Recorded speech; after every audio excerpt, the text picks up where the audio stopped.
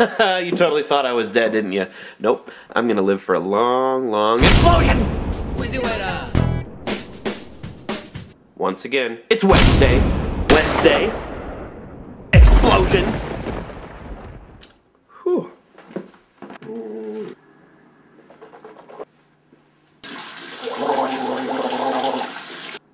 That'll help me get the ladies. Now if only they had a personality and sex appeal wash.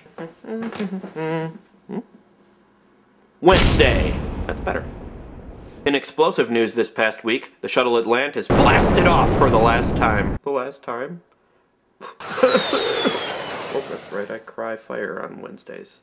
Careful. Researchers at the Max Planck Institute for Astrophysics created a 3D model of an exploding star in Garching, Germany. Apparently they weren't able to do that before. Two things that are cool about that article. One, exploding stars. Duh. Two, Garching, Germany? Never heard of that town. And it should be a verb. Commenters, what does it mean to Garch? And if I'm pronouncing it wrong, don't even tell me. The verb is Garch. One thing that troubles me, if this is all the frames of the 3D model, not a very good animation, guys. Back to the drawing board.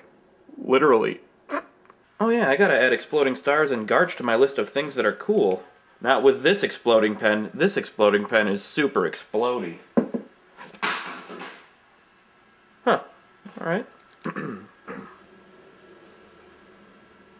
Let's see, in other exploding news... I got your pen, mother... I'm gonna go write things. Oh, no, wait, don't, clone. That's really dangerous. I don't care. I'm writing things, I'm writing things, I'm writing things outside! I'm writing things, I'm writing things, I'm writing things outside!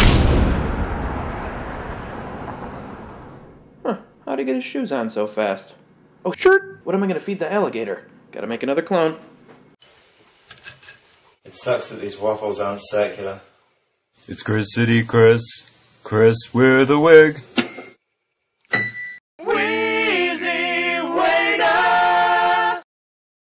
Researchers at the Max Planck Institute for Astrophysics... Researchers at the Max Planck Institute Researchers at the Max Planck Institute for Exploding Stars... No. Researchers at the Max Planck Institute for Astrophysics... Why is this so hard to say?